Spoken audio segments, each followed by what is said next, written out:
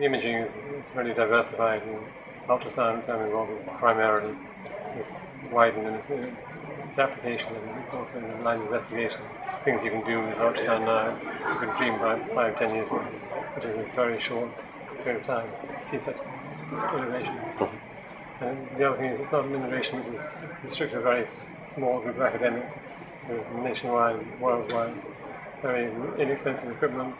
Could back up with electronic copies of the discs of the various books and published.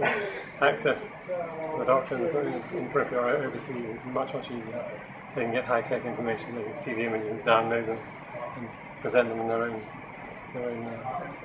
institution. It brings it from the investigator onto the desktop, your desktop or my desktop.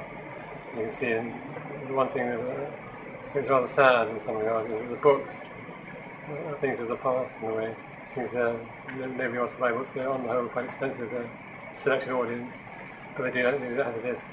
The CD is worth paying for in spades, provided there's no restriction on what you can do with it. It's a companion of Dr. Catherine Otto's book on imaging and heart failure, multimodal imaging. And in heart failure, she's got a very large presence. 5 million people in this country alone, 30 odd million worldwide. If you can get some simple imaging, diagnostic imaging related treatment, which is a clinical book, then you can reach everybody. It's not like having a special machine which is so expensive and prohibitive. You have to go to the tertiary or quaternary institute to see it. You just have this in the next room and benefit from the enormous amount of things coming out of technology. There's one new invention where you're looking at strain and stress, which is how the muscle performs in the heart. There's a whole organ, it's a separate organ made up of multiple part components, and you can see that and do it very quickly.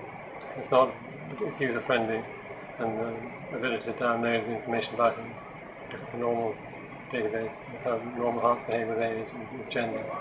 So I think all these things are there in 5 seconds, as soon as you download. And the books that I've been involved with are expressive clinical application. They're not very high-tech safe. Things you can do and bring to the classroom, and anybody can learn how to do with the same equipment. There's not any additional expenditure. It's doing some new things with some equipment which is already in existence.